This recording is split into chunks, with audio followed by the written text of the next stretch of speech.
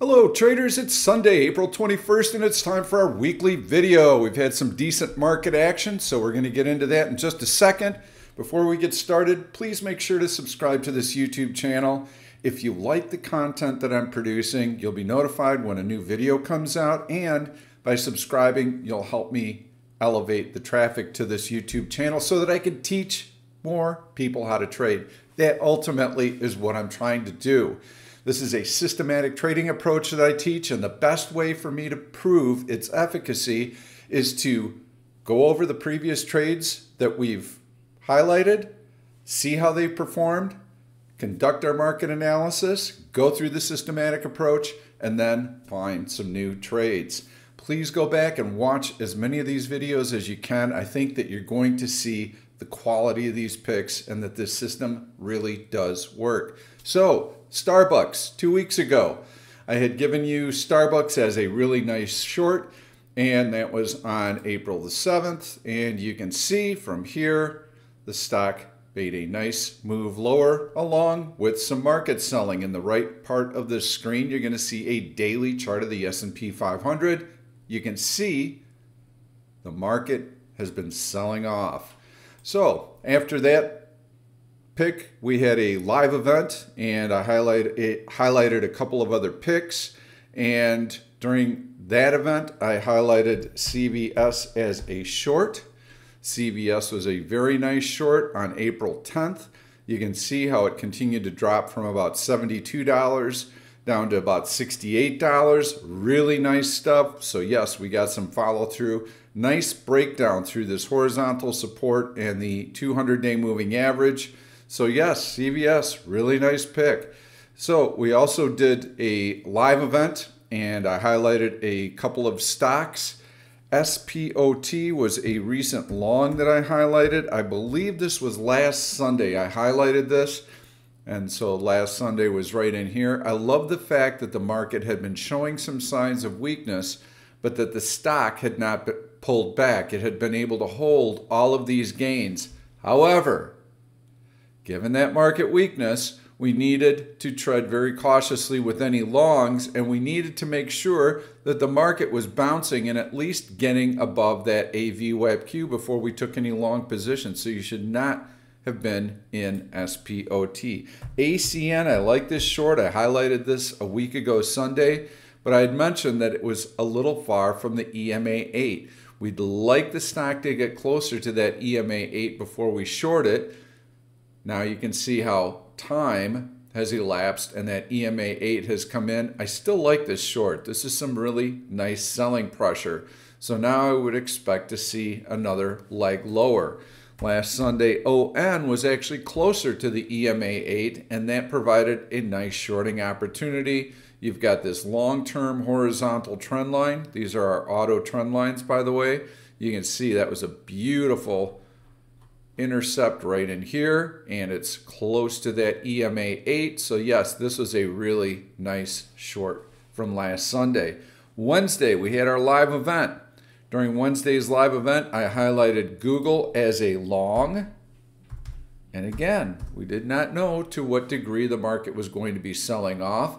The caveat to buying Google, earnings coming up, was that the SPY would have to be above the 50-day moving average, this purple line right here. Didn't happen. So I provided CRWD as a short, and the caveat there was that it needed to breach this 100-day moving average, which it did on the open Friday. And you can see how the stock sold off about $10 from that opening price. CRWD, really nice short. We have been focusing on day trading. So let's take a look at the market. First of all, the market. Boy, I've heard a lot of people saying that they took a big hit in the last couple of weeks. And I don't get it. Well, I get it, but I don't get it. Okay?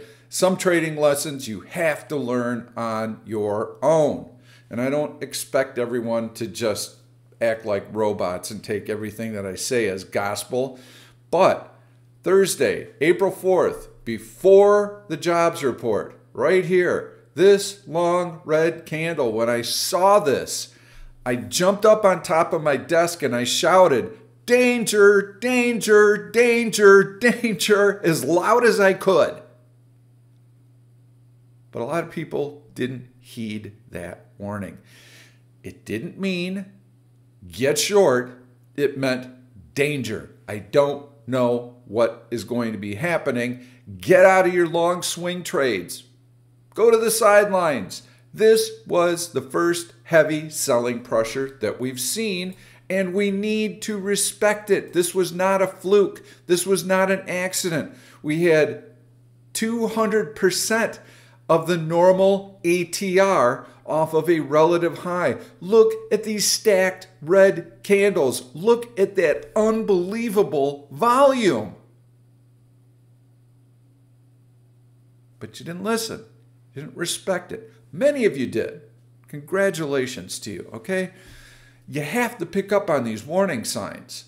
These help us identify when we are going into a turn, to use a racing analogy.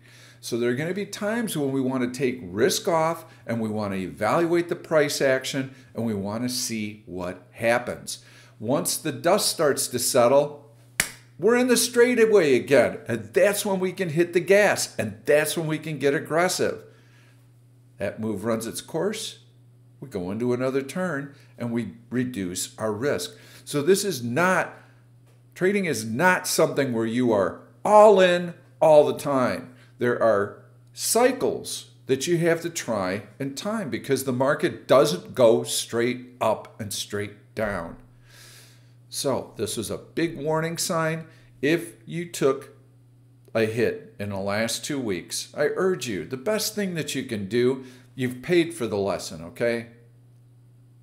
Trading tuition can be very expensive, and believe me, I've gone through a lot of lessons and I have paid a lot in tuition. But what I haven't done is I haven't repeated mistakes very often. I've already paid for the lesson. I don't want to pay for it again.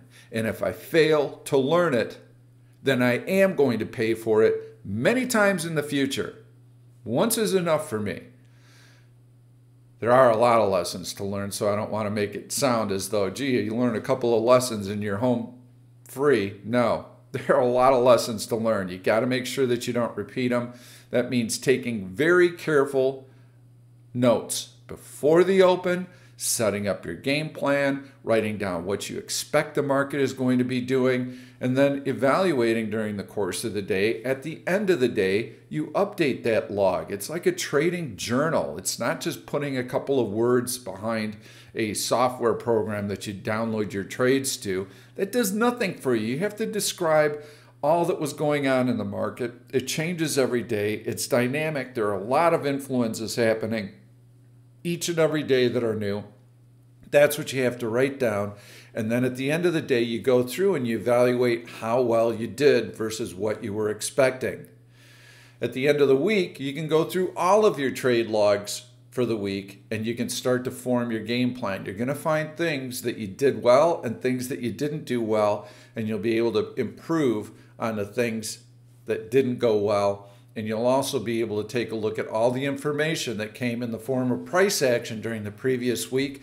That is going to help you set up your game plan for the next week. And that's what I like to do on Sundays. This video is actually part of that process. So big sell-off, huge, huge volume. This is your warning shot. I told everyone on this Bounce Friday in the chat room, if you were out over your skis, you will get a bounce and you will get a chance to reduce that risk. Right in here, I can go back and look at the timestamps because I'm like, yeah, we've had a nice bounce. We've covered half of the range from the previous day approximately. This is where I would expect to see some resistance. This was your chance to get out of some of your longs. But you didn't. Okay, now you've got a lesson. Learn from this lesson. It's so important to do. So here, I didn't know how deep this drop was going to be. To be very honest, it's deeper than I thought. But have I missed opportunities? No, I haven't. because in here I had also explained this is a time to reduce swing positions and to focus on day trading, because we need to see how much more selling pressure there is behind it, and we need to see how aggressive buyers are on any dip. And we don't know that right now. Yeah, Pete, but there was a good shorting opportunity up here, and you could have made a lot of money on shorts. I didn't miss a thing. Day trading. Look, every single one of these candles opened higher the next day. We had gaps up. Didn't miss a thing. Sell off, close on the low. Gap up. Gap reversal the entire day. You catch the whole move and then some, because it recaptured that red candle. So no, I didn't miss anything there. Then we had Tuesday. This was Monday's price action. We blew through the 50-day moving average. We've been below a VWAP Q. We're through the low from this long red candle through the close. So that's also bearish. So here, yes, we've got a lot of bearish things starting to happen. Monday was a big, long red day. Chances of getting another one back-to-back, pretty slim, especially given this market strength. But that was a doji that rested right on the low from Monday. That is a bearish sign. Why? Because after this heavy round of selling, you would expect that if buyers had any interest, they would have at least been able to retrace half of this long red candle. Never happened. Sellers kept a lid on the action, and it closed right at the low from this long red candle. Never made an attempt at the 50-day moving average. That's bearish. So the next day, Wednesday, we get a gap up. Another gap up. What did I miss by not being short? Nothing. Gap reversal. Okay, well, we expected that because we'd already seen that heavy selling pressure Monday. No follow-through bounce on Tuesday. We're expecting more selling, and we got it. And then Thursday, Friday, now you've got the selling momentum closing near the low. Another gap up on Thursday. Another open Friday right where we closed Thursday. So what the hell did I miss by not being short? Nothing. But I'm day trading for the short from the short side because all the way in here, I want to gauge this selling pressure, and I don't want to do anything longer term because we could have a long green candle and another one that goes right through the high. It could have been similar to this. We get this little dip, although these candles are longer in nature. Right in here, we still didn't know. In here, you could add just a little long red candle and then a long green candle, and you would have been off to the races. We didn't know what to expect. Now we have new information. The new information is telling me that this is some pretty organized, heavy selling pressure. We are going to get a bounce. How do I know that? I know that because buyers have been super aggressive for the last 5 months. They are not going to go away. There is not any shred of news that I've seen that has dramatically changed the landscape. Okay, higher for longer. Is that new? The Fed has been saying that for a long time.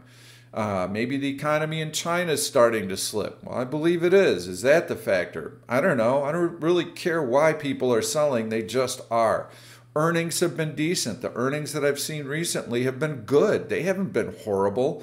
TSM, Taiwan Semiconductor, posted really good earnings. They beat expectations, and they announced that in Q2, revenues are going to be up 30%. They guided higher. Stock still sold off because we're seeing some market pressure and we're seeing some pressure in some of the chip stocks. So let them come in, let them sell off. We're into mega cap tech earnings. I believe those are going to prop up the market as well. The mega cap tech stocks have been leading the market higher. Why do I feel that way? Well, I don't really care as much about mega cap tech companies, only that they're reporting. I'm really focused on this rally and the strength of this rally. That's what tells me we're going to get a dip, and we're probably going to test the 100-day moving average and bounce off of it. How we bounce is going to determine how long I hang on to my long positions. So let's get into that right now. Back to mega cap tech companies. AI is the next big thing. Okay, so nobody knows how companies are going to make money on AI. They just know it's going to be the next big thing. Well, companies that have the data, Apple, Google, Meta, Amazon, those are going to be your big players in that space. They've got lots of data that they'll be able to use to feed those AI engines. And since no one knows what the upside potential is, any developments in that area are going to keep a bid under the stock, even if the earnings aren't quite there. That's where the excitement is. It's all about AI. So I'm expecting mega cap tech companies to report decent earnings and to, at minimum, tread water. So we test the 100-day moving average, and then I'm expecting a bounce. As I'd mentioned earlier, to be quite honest, this selling pressure is a little bit heavier than I expected. And so that tells me that I have to trim my expectations for what the bounce might be like, because the selling pressure has been heavier. So on a bounce, I want to get above this long red candle. I want to close above it. Not talking about intraday price action. I want to close above it. And in the process, I'd like to see a long green candle off of that 100-day moving average. If I get that exact pattern, then I'm going to be expecting the bounce, and I'm going to be buying the strongest of the strong that are leading the market higher. I'm not looking for stocks that have been rolling over like this. I'm looking for stocks that have been marching higher already. And if I'm wrong on the market and I'm early and there's another leg down, those stocks that are marching higher will hold up very, very well. I'll be able to exit the position for a scratch, maybe even make a little bit of money. Certainly any losses on those stocks are going to be very minimal. Why? Because buyers are already in there. That is our edge. This is our trading edge. If I'm trading the S&P 500 futures and I'm predicting a bounce in here and I get it wrong and the bottom falls out, I am going to lose my shirt. But if I'm trading stocks with relative strength, where institutions have already shown an appetite for them, they are going to be buying because they're not going to be worried about some little 1 day or 2 day blip. They are buying these stocks for position a year, 2 years, 3 years out. So they're undeterred by that, and that's why this relative strength system works so well. So again, I'm looking for a bounce off this 100-day moving average. I believe we're going to get it because the buyers have been all lined up for a long time. They've been waiting for a dip. They finally have a dip. We're on the eve of mega cap tech earnings. Those have been the stocks that have led the market higher. So how we bounce, if we get a nice long green candle, I'll take starter positions here. Then I want to see us attack the 50-day moving average with a couple more stacked long green candles. And I want to close above it very easily. So if we get this bounce this week, by Friday, I want to be closing above the 50-day moving average, period. If I get that, I will even consider adding to my long positions. If we kind of mamby-pamby, start kind of grinding higher, mixed overlapping candles, no real momentum, kind of nudge our way up to the 50-day moving average, I'm not interested. I'm going to be more inclined to look for exit point on my longs if I see that kind of mamby-pamby price action, like this kind of garbage, this mixed overlapping stuff in here. That's not what I want here. What I want right here, that is what I want right here. If I get this price action, and I'm not expecting it, then I will add to my long positions when we get through the 50-day moving average and through AVWAP-Q And this type of price action would tell me that we are going to blow through the all-time high. And don't think that just because we've seen this, that we can't get that type of move. Be very, very careful in here because everybody is super bearish right now out of nowhere. I mean, we've had 2 weeks worth of selling pressure and everybody's gone from gaga, gotta have it, bullish mode right here to, oh no, the sky is falling. Well, I'm telling you, when these shorts cover, and there are plenty of shorts out there, that short covering is going to fuel this bounce. We just need to see how high it goes, okay? So I'm not looking for this kind of garbage in here, getting through the 50-day. I'm looking for this to add to my longs. If I get this, I'm going to be looking to take gains on my longs, and then I'm going to be watching for a lower high double top, because that type of bounce is going to tell me sellers are still there.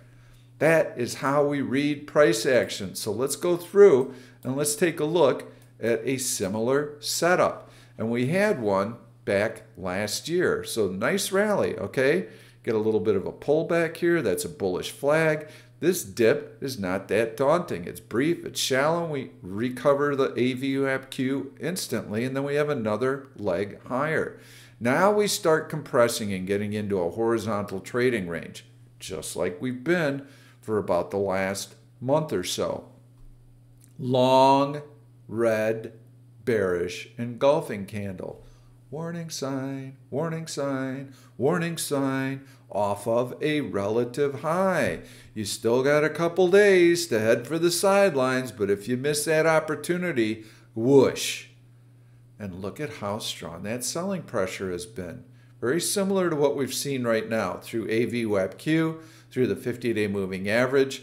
And so now we get the bounce. Look at how tall this bounce is. It is fairly tall. It's about 300 S&P points, so it's considerable. You can also see that there are mixed overlapping candles in here. So this is not a super powerful surge higher, and then it starts to run out of steam. If I see this, now I'm respecting that selling pressure, and I'm looking at a double top, lower high, and I am ready to exit my long positions, and I'm ready to start considering some shorts. So you get a little bit of a pullback right here. Is this where I'm adding because now I've got the double top? No, I still want more confirmation because you could get a little pullback to the 50-day, whoosh, higher. But that's not what happens. Now we get these mixed overlapping candles, and on this pullback, buyers can't get that thing going. And eventually you start to see the price action soften. Now we're starting to spend more time below the 50-day moving average, can't get above it. We break below AVWAP, we're below the 50-day moving average, long red candle. We use this low from that dip as an anchor point for a trend line, and now we can see we're also through that upward sloping trend line. So we've got 50-day AVWAP, we've got a broken trend line, we have a lower high double top. This is where I can get aggressive with my shorts. Follow through, add. Follow through, add. Get a nice deep trough down to the 200-day moving average. Don't wait for a breakdown. Take your gains. You're going to get a bounce because we know that from the choppy nature of this pullback here. You get your bounce, you're still below the major moving averages, you're compressing, now you're starting to break below support again. This is where you can short again. This is the kind of approach that you have to do when you're shorting. And the most important thing that I can teach you is that the market goes in cycles. And so we're evaluating price constantly, and we're looking for technical confirmation. So when we're heading into a turn, we take our foot off the gas. We wait till we're through the turn, and we wait till we're in the straightaway, and then we punch it. And we punch it hard because we know that on a bounce like this, we're going to have a decent opportunity to make some money. When we start to see this bounce fail and the momentum wane, take a pause. Now we wait and wait and wait. Are we going to attack that high? If we are, cool, I'll wait for that and I'll trade that and I'll add on a new breakout to the upside. If we start to roll over, okay, I've got all the warning signs. Now I'm ready to hit the straightaway and hit the gas here. Taking trades off here, starting to compress, rally up. Okay, we've got a nice bounce. We're starting to see weakness here. Okay, this is where I start considering short positions. Ah, there's my breakdown.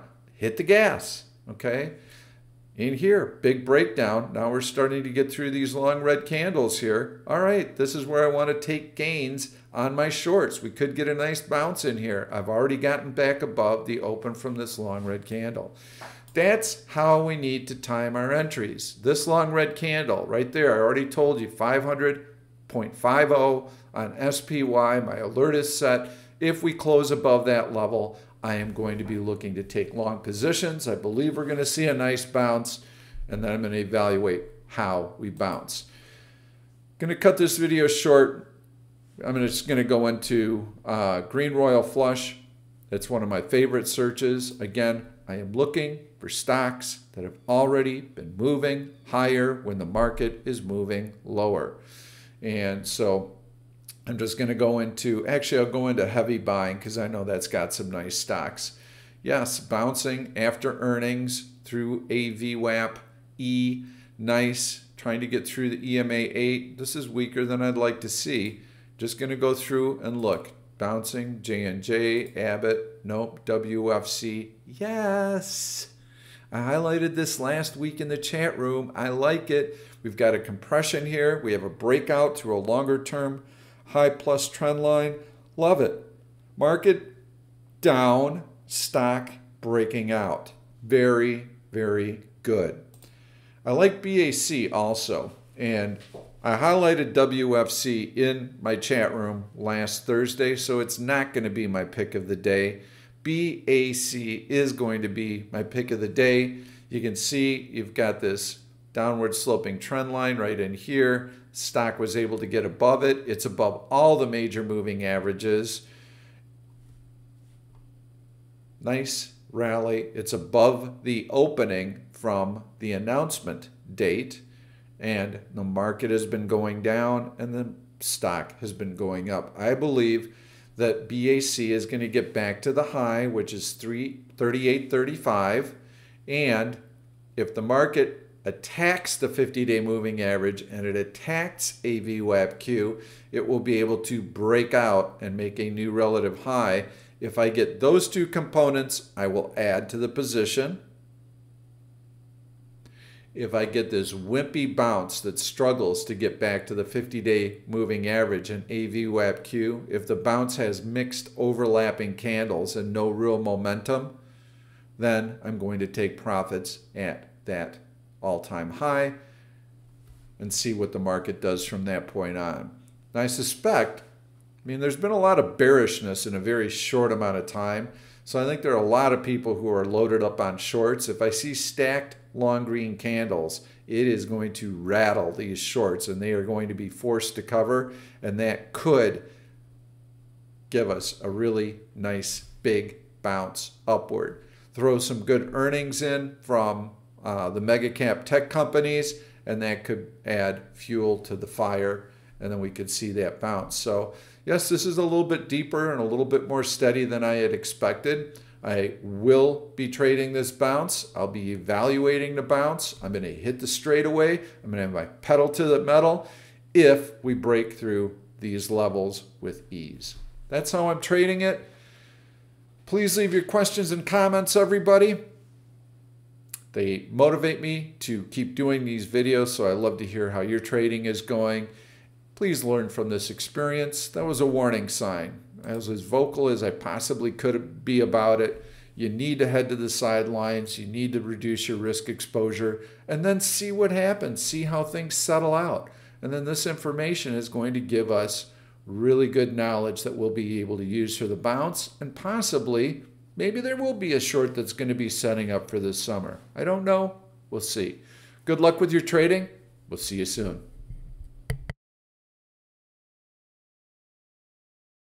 Thank you for watching this YouTube video. I'm Pete Stolzers and I'm going to keep the trade ideas coming along with lots of education, so make sure to subscribe to the channel and please turn on your notifications so that you never miss another trade.